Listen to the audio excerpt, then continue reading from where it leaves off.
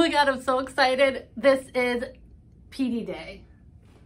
I'm gonna do it again.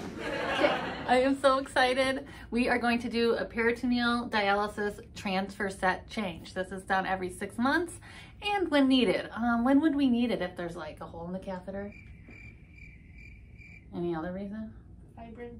Oh, fibrin, if the catheter gets clotted. So this is gonna be a how to do a transfer set change. Stay tuned. All right, everybody, these are all the supplies you're gonna need for a transfer set change. You're gonna need a transfer set that's in a sterile. Everything's sterile. This is a sterile procedure, so it's very exciting. Cap, sterile gloves, sterile drape, and then I usually use 2 sets of sterile gloves and betadine and gauze. All right, let's do the transfer set change. So this is a dummy tummy. So this is where the catheter comes out of the stomach. So we're due for our 6-month change. So let's take care of it. Oh, Lindsay, don't forget to clean your hands. I should also wear a mask, huh? I'm gonna wear a mask. You need to wear a mask during this. First, I'm gonna put the sterile drape under the dialysis catheter. Let's just open it. Let's see how I do with the sterile technique. Opening the drape. Garbage. Wow, I'm not doing too bad. Just like nursing school all over again. All right, and then I kind of, you talk to your patient while they're doing this, and if they're anything like me, they are hand talkers. So we can drop it on the drape, and then we want to not touch the drape. So I'm gonna tell the wonderful peritoneal dialysis patient not to touch the drape. But like we can talk and be like, oh, how was your weekend? Oh my gosh, tell me everything. Now I'm gonna get my sterile field ready. And I wanna make sure that this is clean. Like look at it, I'm gonna wipe this down nice and clean. Check. 2-minute dry time, time flies. Now let's open the sterile drape. And now I'm gonna drop everything onto my sterile field. Like this is so much fun. I feel like I really enjoy. What else do I have? This is the transfer set change. It looks like this. So this part is open and needs to stay sterile. And then this is where our betadine cap goes. So the transfer set, it comes like this. It is unclamped. There's no cap here and there's no cap here. So it's important to maintain things sterile. So I'm gonna drop it on here. Beautiful, Lindsay. Wow. More gauze. Hold on. Betadine cap. Check expiration date. Very good. And now I get to do betadine, and this is fun. You just really get it all. More is more with this stuff.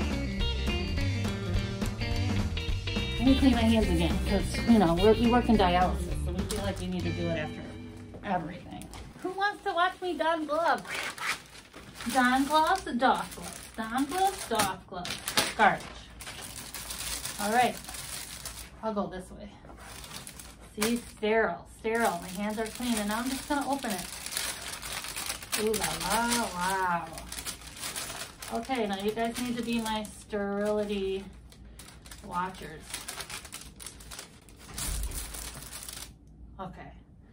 This inside part is gonna touch the inside of my hand. See? Inside part. So I can touch this part, and now I get to put my hand in. Oh, I got it.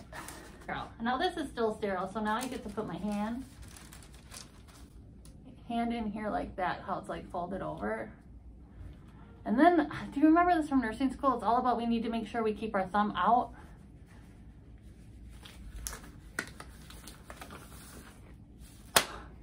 Oh no, my finger didn't get in there. But guess what? Everything here is sterile. So now I get to just like touch it. Oh, sterile hands, sterile hands. Okay, now we get to clean. So now I want to, this is where we are going to separate it, and I want to make sure that's clean.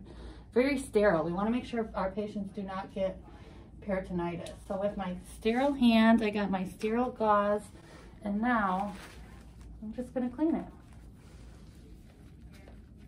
Do you just let this sit on there, or do you just soak it? So make sure you clean like up and down a couple inches, and then I usually put that gauze underneath the connection and then even dump some more betadine on it. I'm cleaning up and down, everything clean. No peritonitis here.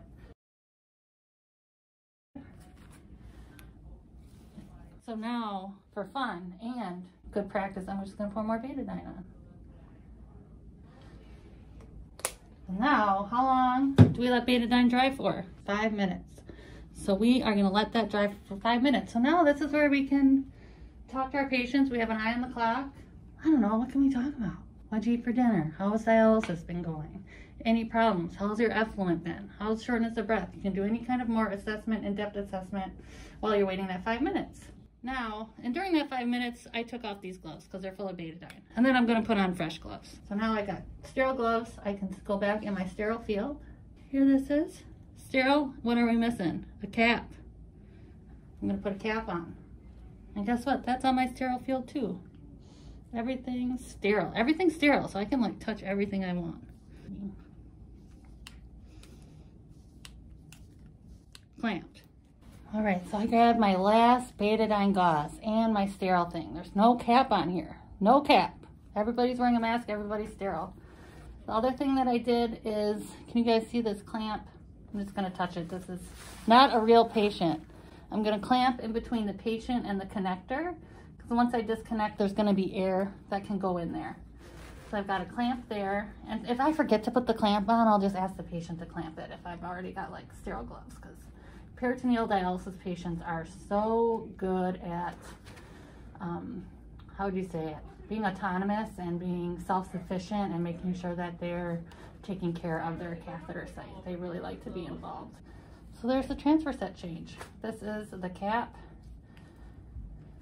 Betadine on here is just fine. So this is unclamped. It twists on and off. Twist, twist, twist, twist, twist, twist. That's it. Thank you so much for being a part of this video. I am grateful. Anything to add? Nope, great job. Thank you.